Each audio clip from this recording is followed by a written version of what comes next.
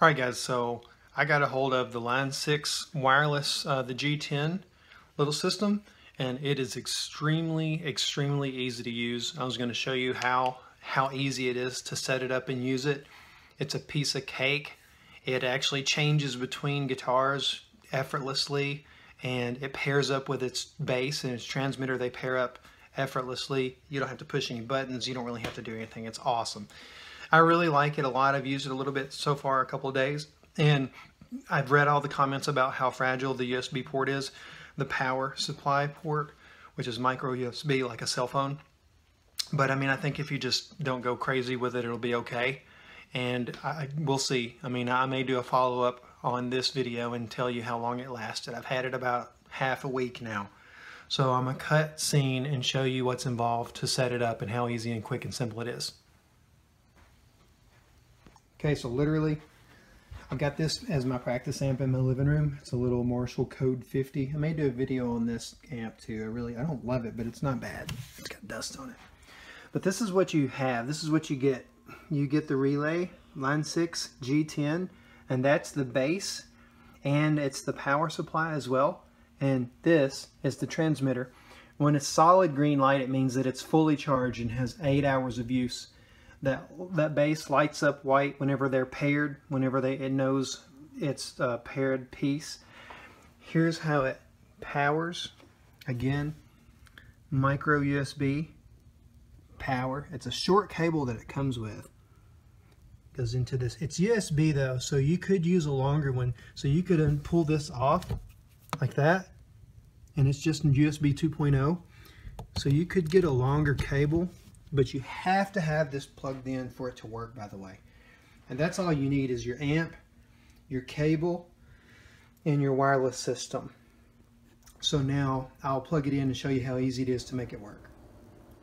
So to hook this up and use it is extremely simple.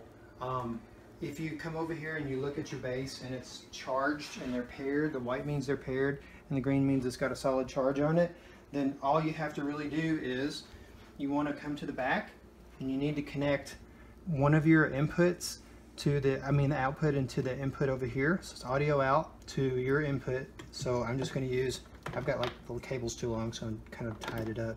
I'm just going to plug it up like this, and I'm going to turn my amp on.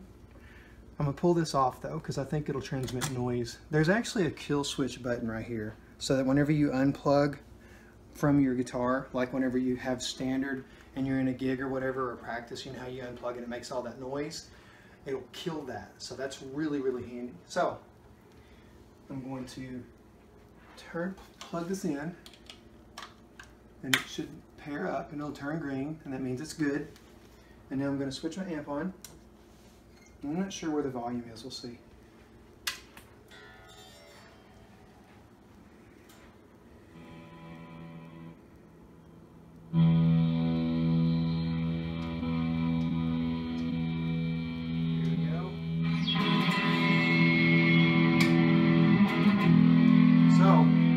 I've got signal going straight from here to that transmitter or receiver, and I can actually walk about 50 feet. In fact, if you want to follow me,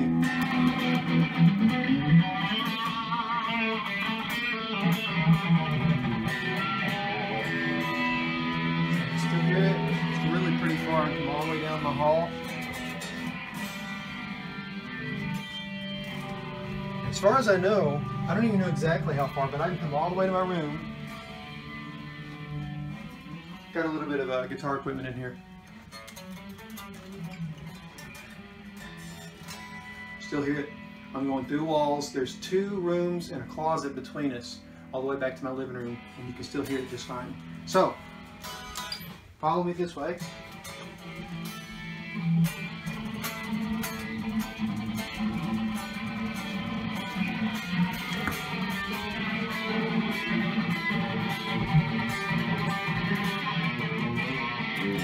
So here's how you change between guitars. Piece of cake. It already knows the pairing, so it doesn't matter which guitar you put it in. Unplug, you notice there was no noise and feedback.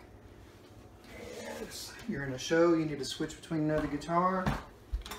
Simple as this.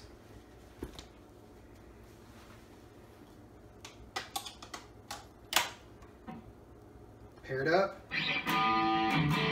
This is my drop D tuning, so no noise again. It killed the signal, and now you're between your first guitar and your second that quick.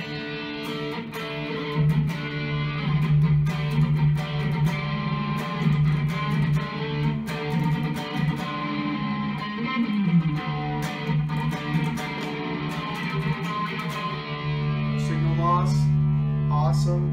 I really like this wireless kit. Everybody says that pickup jack in the back where you plug your power in is the weak point, but we'll see how long it lasts. So I think it's fantastic. Remember that it has 4 minutes of inactivity where it'll kill itself and go into power save mode. So if you do leave this plugged in and you're at practice or you're at home or whatever and you set it on your stand, after 4 minutes it'll kill itself to help reserve its power supply. And the specs say again that it has 8 hours of continual use on a full charge. If it's blinking green when you plug it into the bass, blinking green means that it doesn't have a full charge, but it's charging. And it goes from red to white to tell you that they're now paired and they understand each other. So if you ever have a second one of these that you need to pair to that, that's all you have to do is plug it in there and it automatically pairs. There's no buttons. It's hassle-free. It has that XLR in the back. You can actually use the 2 signals simultaneous. So you can run your instrument cable to one mic and XLR to a board or to anything else. I mean, it's awesome. I like it. It cost me around 150 bucks on eBay, and that seems like a steal.